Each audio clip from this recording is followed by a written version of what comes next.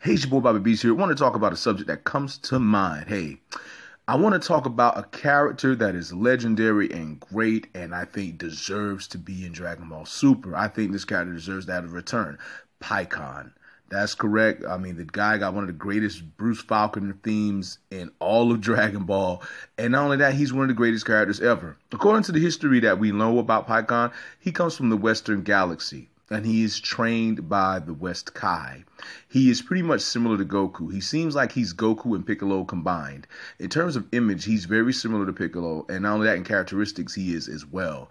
Very serious guy, very straight to the point type of person.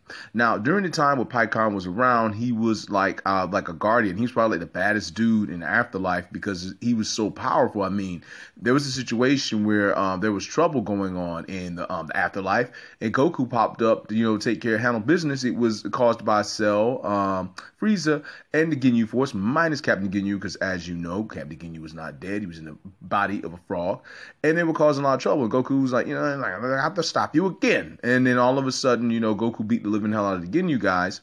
But lo and behold, when it was Frieza and Cell's time, along with King Cole, Pikkon showed up.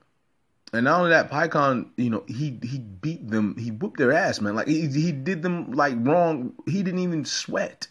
He had on weighted clothing. He didn't even take it off. That goes to show you how powerful this guy was. Because you got to remember, coming out of that saga, we was coming out of the Cell saga. I mean, the epic struggle between Gohan and Cell. And I mean, everybody was so worried. But this guy named Pikkon can just, beat the living hell out of Cell like it's nothing. Now, that may be due to the fact that maybe he was training so long in the afterlife, or maybe he was just that strong when he died. According to what said, he died a heroic death.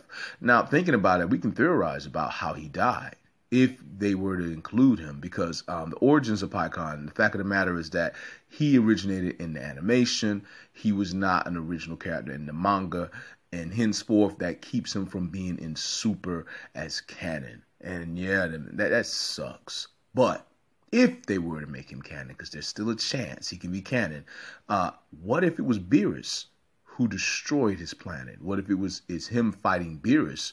And, he was holding it down. It was time for Beerus to make some destruction, or maybe in a heroic act, he encountered Beerus and had to die. I mean, you never know. It could be that, because I personally don't think Pikkon recently came to the afterlife around the time Goku came. I think he's been there for a long time because he has history with other legendary heroes. But yeah, man, I think Pikkon deserves to be in the Dragon Ball Super universe. I mean, imagine him. And not only that, the dude was like a very close rival to Goku. Very smart, very strategic fighter, very good fighter.